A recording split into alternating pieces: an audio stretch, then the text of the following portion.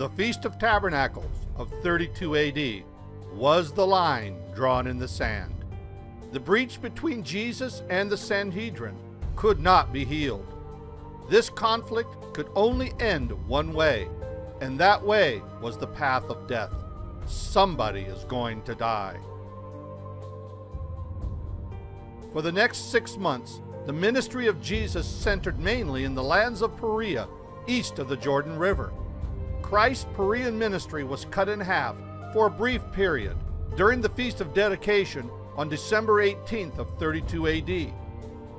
The Perean ministry was designed by Jesus to prepare his disciples for his death and resurrection, but also for their eventual responsibility in his church. The nation rejected Jesus. Therefore, Christ downplayed his public ministry during this time and worked privately with his disciples.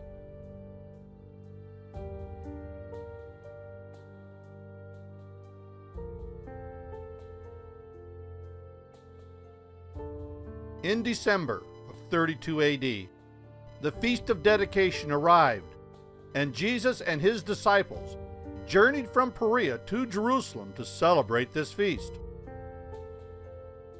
The Feast of Dedication was a joyous festival in commemoration of the restoration of the altar and purification of the temple by Judas Maccabeus 6½ years after its defilement by Antiochus Epiphanes. On December 15th of 168 BC, Antiochus IV ordered a pagan altar built on the great altar of burnt offering in Jerusalem. And on December 25th, he sacrificed swine's flesh to the Olympian Zeus. According to the book of 2 Maccabees, the Gentiles filled the temple with debauchery and revelry. They amused themselves with prostitutes and had intercourse with women, even in the sacred court. They also brought into the temple things that were forbidden, so that the altar was covered with abominable offerings prohibited by the law. The Maccabean revolt ended with the capture and rededication of the temple in 164 BC. The temple was polluted and desecrated, and only one unpolluted flagon of oil was found. This amount of oil was just sufficient to illuminate the temple for 1 day, but it was miraculously replenished for 8 days.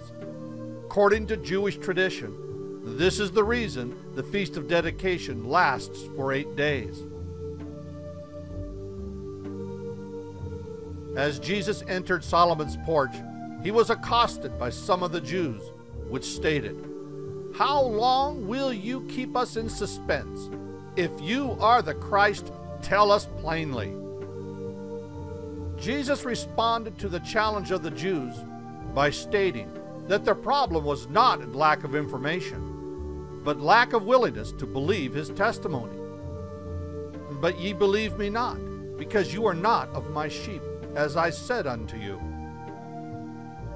The reason many of the Jews were not Christ's sheep was their refusal to submit to his pastoral teachings and ministry. The Jews perceived that Jesus' teachings would create a new order, and they were not willing to leave Judaism.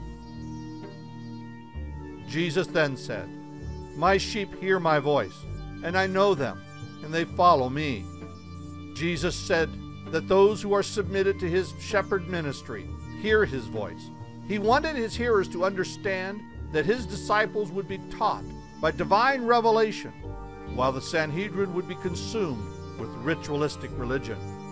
Jesus promised his sheep that he would know them through intimate relationship, not through intellectual pursuit. Then he also said, "And I give unto them eternal life, and they shall never perish, neither shall any man pluck them out of my hand." The new order offered by Jesus is sealed in the promise of the Holy Spirit, established in the eternal life of Christ. Those who enter his sheepfold through faith in him are created new by his life, and they will not perish or rot under the judgment of the world. Jesus also said, "My Father, which gave them to me, is greater than all, and no man is able to pluck them out of my Father's hand. I and my Father are one. Jesus stressed that the Pharisees would never be able to destroy his church because it was built and established by God. No created existence, man or spirit, will ever pluck his church out of this earth. Jesus now really upsets the apple cart when he said that God the Father and him are one being.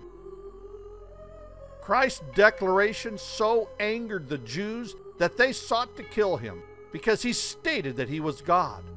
This was a blatant act of blasphemy. In their minds, Christ was an impostor since he did not conform to their theology. Jesus questioned the Jews for which miracle they would stone him for, and the Jews responded, "We are not stoning you for any of these," replied the Jews, "but for blasphemy, because you, a mere man, claim to be God."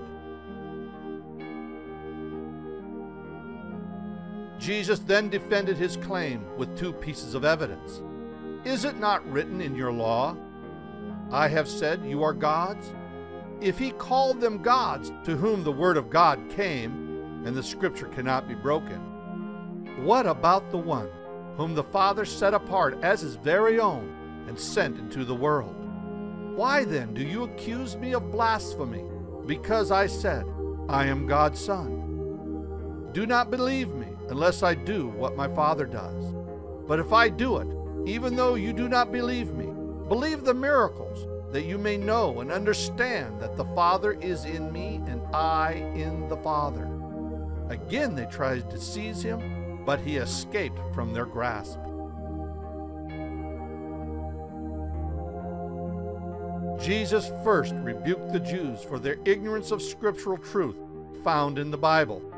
According to Scripture, man was made in the image of God, and this concept offended the Jews. The second defense of Jesus stated that the miracles confirmed his mission, word and person. Again, the Jews sought to kill Jesus.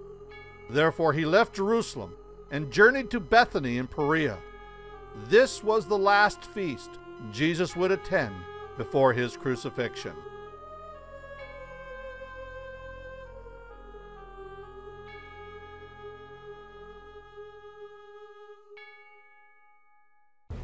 The opposition of Judea reached such a degree that every time Jesus made a public appearance, the Jews sought to kill him. Because of this reaction, Jesus withdrew to Bethany in Perea. The second half of Christ's Perean ministry was a time of quiet interlude with his disciples. It was during this time Jesus sought to prepare his disciples for his death and resurrection. John chapter 10, verse 40 to 42. Then Jesus went back across the Jordan to the place where John had been baptizing in the early days. Here he stayed, and many people came to him. They said, "Though John never performed a miraculous sign, all that John said about this man was true." And in that place many believed in Jesus. The inhabitants of Perea received the ministry of Jesus because he fulfilled the prophetic word of John, and great miracles followed Jesus, confirming his word and work. Perea was hospitable to Christ's ministry. He was free to minister to his disciples without Pharisaic interference. During this quiet interlude, Mary and Martha sent word to Jesus that Lazarus was very ill and near death. When Jesus heard this report, he said, "This sickness will not end in death. No, it is for God's glory, so that God's Son may be glorified through it." Up to this point, Judea had not experienced the miracle of resurrection. Before Lazarus, Jesus performed the raising of the dead only in Galilee, with the resurrection of the widow's son in Nan and Jairus' daughter. The resurrection of Lazarus was designed by God to bear witness to Jesus and his messianic ministry to Judea and Jerusalem. and to also strengthen the faith of his disciples. This notable miracle would be the last witness Judea and Jerusalem would receive prior to the sacrifice of Jesus. With this miracle, there could be no doubt that Jesus was the Messiah, and failure to recognize this miracle would seal the fate of Judea. The prospects of going back to Jerusalem frightened the disciples because they knew of the plot of the Jews to kill Jesus. According to the Pharisees' plan, the moment Jesus was under their dominion, they would secretly arrest him. According to the geography of Israel, the distance between Bethany of Perea and Bethany of Judea, the home of Lazarus, was approximately 30 miles. Since the average one-day walking distance of a man is 20 miles, the journey would be a long one day. According to information given in verse 17, Lazarus had been dead 4 days when Jesus arrived. With the time frame recorded, 1 day was required for the message to reach Christ. Jesus tarried in Perea for 2 days, and 1 day travel for Jesus to reach Lazarus. According to these facts, Lazarus was dead when the message reached Jesus. When Jesus arrived in Bethany, the scene was filled with great sorrow and lamentation. And Martha ran to meet Jesus and said, "If you had been here, my brother would not have died. But I know that even now God will give you whatever you ask." Martha's declaration was filled with hope in the humanity of Jesus. She realized that Jesus commanded authority over sickness, but in her mind, only God could give life to the dead. The problem with Mary's faith was her perception of Christ. She knew that God would respond to the prayer of Jesus, but she failed to realize that Jesus was God. The remaining discourse between Martha and Jesus reveals a lot about the perception the Jewish people had of Jesus. In response to Martha's declaration, Jesus said, "Your brother will rise again." When Martha heard the response of Jesus, she began to recite a portion of her theology. "I know that he shall rise again in the resurrection of the last day."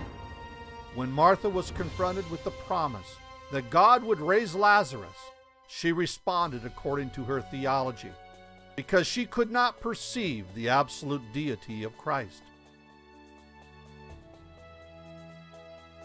Jesus confronted the theology of Martha by saying, "I am the resurrection and the life. He who believes in me will live, even though he dies. And whosoever lives and believes in me will never die." Do you believe this? In response to Martha's theological statement concerning the resurrection, Jesus declared that the power of resurrection belonged to him, since in him dwelt the eternal life of God, and he could give this life to anyone. In simple terms, Jesus admonished Martha that he was the Son of God, and he held the power of resurrection. Martha responded by saying, "Yes, Lord, I believe you are the Christ, the Son of God, who was to come into the world." After being confronted with Jesus' declaration that he was God, Martha proclaimed Jesus to be the Christ, the Son of God. Jesus was not seeking from Martha a doctrinal theological creed, but he wanted Martha to reach out in faith and touch the power and life of his deity. During the discourse of Lazarus' death, Jesus groaned within his spirit twice. It's obvious Christ wept because he did not find faith, he found religion. Jesus did not come to create a new religion. He came to create a new faith, a relationship with God.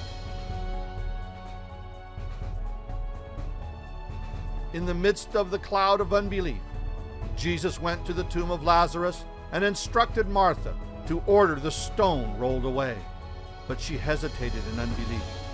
Jesus admonished Martha to reach out with the eye of faith and not with the mind of theology. Finally, Martha grasped a glimmer of faith and obeyed the command of the Lord that the stone rolled away. The glory of the Lord was released, and Lazarus rose from the dead. The Bible records two different reactions by the Jews who witnessed this miracle. The first reaction was that many of the Jews that saw the glory of God in Christ believed in him as the Messiah. The second reaction was a few observers ran to the Pharisees and told them of the miracle of Lazarus. For all intent and purpose, the Pharisees were glad Lazarus was dead because of his close relationship to Jesus. Now he was alive, and Jesus' authority was confirmed.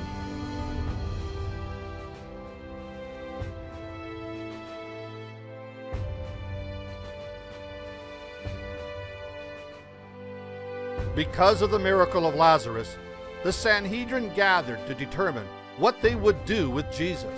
Because of Christ, the Pharisees and the Sadducees put aside their doctrinal differences to plot the murder of Jesus. According to prevailing Pharisee doctrine, the Messiah would come as a political king and establish a political kingdom in opposition to Rome. The Sanhedrin feared the nation would accept Christ as Messiah because of his miracles. Jesus as Messiah would establish his kingdom in opposition to Rome, and Rome would destroy the nation. Should this incident occur, the Sanhedrin would lose their political control. The incident the Jews feared the most, the destruction of Jerusalem by Rome, did occur in AD 70 because they rejected Jesus. During the council debate, Caiaphas the high priest stood up and ended the debate. Caiaphas stated that their argument was not necessary, since the obvious solution would be to kill Christ, then let the people perish at the hand of the Romans. Caiaphas did not realize that his evil words were part of God's plan. John chapter 11, verse 51 through 52. He did not say this on his own, but as high priest that year he prophesied that Jesus would die for the Jewish nation, and not only for that nation, but also for the scattered children of God, to bring them together and make them one. God honored the office of the high priest, not the man. Therefore Caiaphas prophesied in a similar way as the prophet Balaam.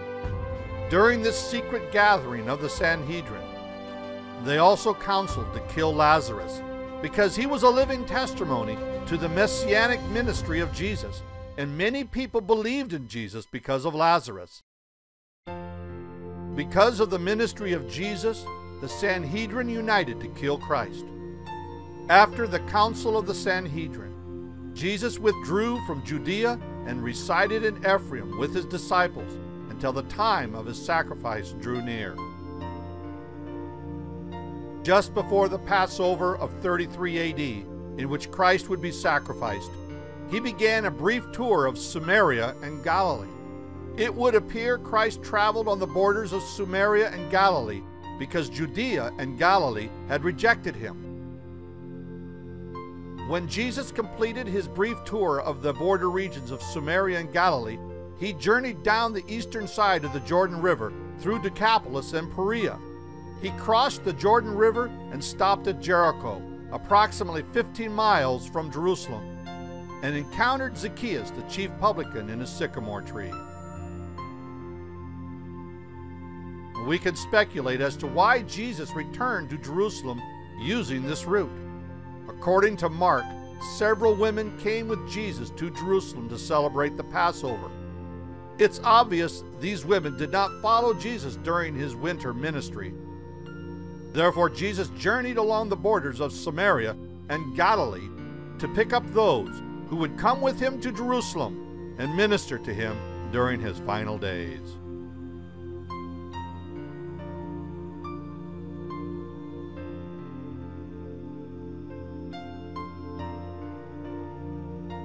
When we compare the resurrection of Lazarus with the reaction of the Jews and the Sanhedrin. Each of these events has one thing in common. They are all actions of faith. Should this be true, then what is faith? Faith has two levels. The first level of faith believes that faith is a religion, an institution of belief in a divine power. Many institutions view faith and religion as the same. Secular humanism believes that the Buddhist faith is the same as the Christian religion. In the eyes of many theologians, the Christian faith is the doctrinal agreement we all maintain in Jesus.